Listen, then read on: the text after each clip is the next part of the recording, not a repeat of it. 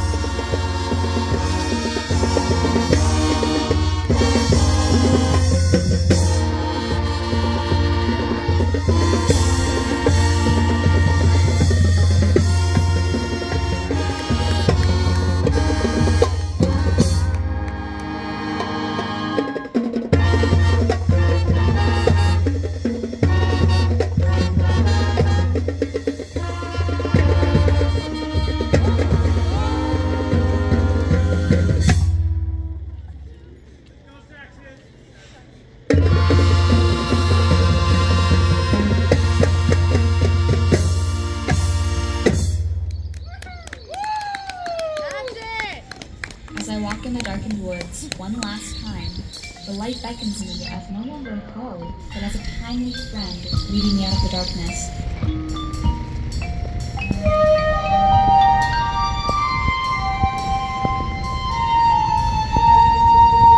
I follow, smiling all the way.